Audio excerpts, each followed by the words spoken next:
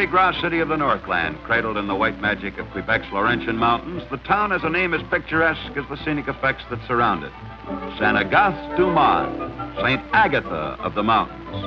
This is probably the most famous winter sport land on the North American continent. Here, every season, come the best skiers from the States and from Canada. A generous sprinkling of skaters, tobogganers, and just plain spectator sportsmen. Many a sun worshiper enjoys getting his winter tan with a bit of snow and a bit of windburn.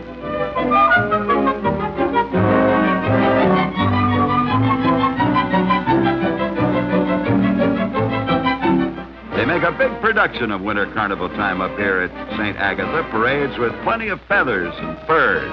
Even though the nippers might squirm from the itch of red flannels, they always enjoy a bang-up parade. What do you think they're hanging around for with the mercury at zero? Why, the Queen, of course, with her ladies-in-waiting. The glamorous touch to this frostbite fiesta. The Palace of Ice, where the Queen rules over her empire of winter sports. The carnival gets an official blessing from His Honor, the Mayor, and Jack Frost takes over as Master of Ceremonies. Turn your backs to the wind, kids. Do it the hard way. May not be fast, but it sure is funny.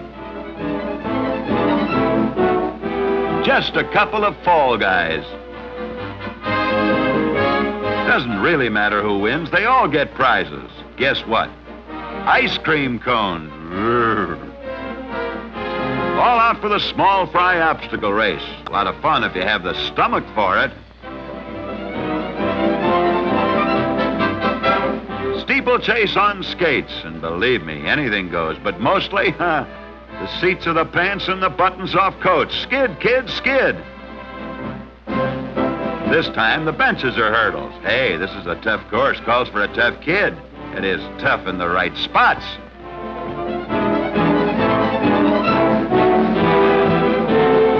Now, who's that moving onto the ice?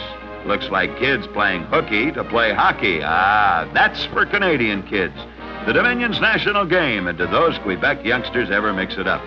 They take to a puck like kids on the other side of the border go for a football free-for-all. Every one of them is a potential star for the pro hockey loops. Here, a kid starts to skate as soon as he can walk. He plays hockey as soon as he can skate. The spectators at this frigid festival sure get plenty of variety. Horse-drawn sled race, regular Currier and Ives picture out of the days of jingle bells to many of us. Brother, they can really travel. Next on the sporting agenda, the sulky race on ice. A purely American form of sport. It's the ultimate in skill and twice as dangerous. Rounding the turn is where the driver has to keep a tight grip on the rein and a rabbit's foot in his pocket.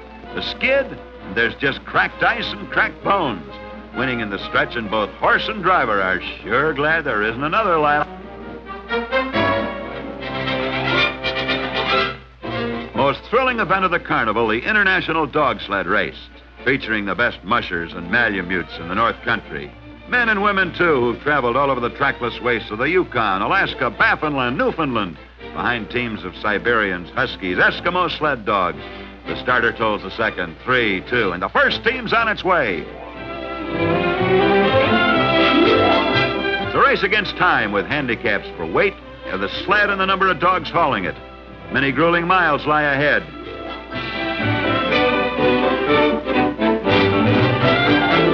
The most famous lead dog is Ste-Agathe. He raced through the snow at Bastogne in the Battle of the Bulge to bring back supplies to the surrounded Americans. That was a race for keeps. It made Ste-Agathe a champion for keeps. The route of the race is across the famous Lake of the Sands, following a plowed course across country on a triangular course that measures 16 miles for each leg. Actually, they take 3 days to complete the race.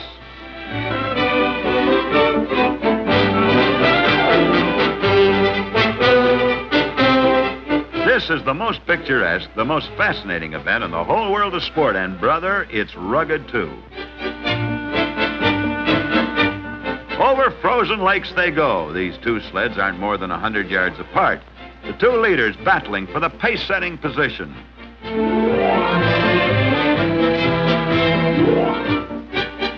It's nip and tuck whenever one contestant overtakes a rival.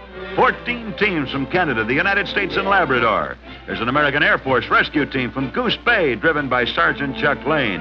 There are 3 women in the race, one of them racing against her own husband.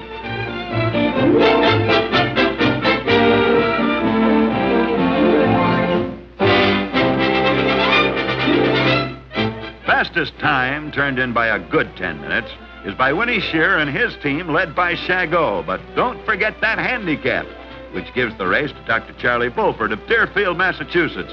And he did it in the first race that he's entered in 13 years. Ah, here's a welcome sight, a place to sit down after all that violent exercise. Go right ahead, madam, ladies first. This is one where the worst duffer has as much form as the greatest skier in the world. That is, unless heights make him dizzy.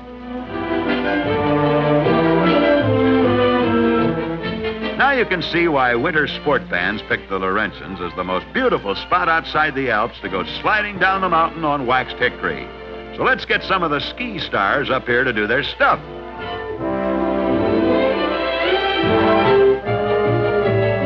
And there, stretched out in front of us, lies one of the fastest ski runs in the world. And here to compete in the winter carnival are snowbirds from every winter sportland that you can think of. So wax up those runner boys, step into your harness, and let's get going. Take a number and slide over to join the waiting contestants. Won't be long now. From the colleges, from the ski clubs of Canada and the United States, from the resorts of Europe, come the fleetest flyers to test their speed and skill against the official timer.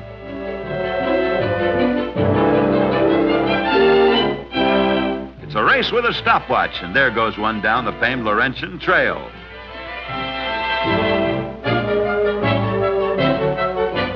Waiting the signal to shove off, to skim over the frozen crust on slippery barrel staves. The speed, the biting wind in your face, the bracing air in your lungs. With thrills like this, no wonder skiing's the fastest growing sport in America.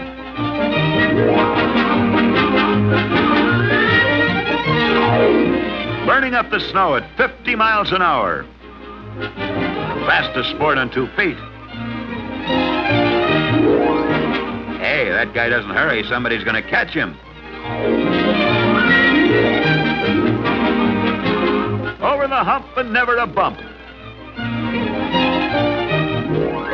Getting up steam for the final sprint to the finish. Shift your ballast in the wrong direction and you're likely to be the guest of honor at an operation for a skull fracture. You see, they haven't invented skis with brakes.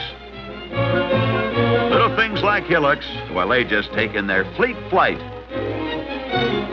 Swift wind-up of a snowy festival. Whirlwind dash for the finish line at the Winter Carnival, and there goes the winner. When it comes to frostbitten gambles at the Snow Fiesta in the Laurentian, sportsmen and spectators are sure to fall for it.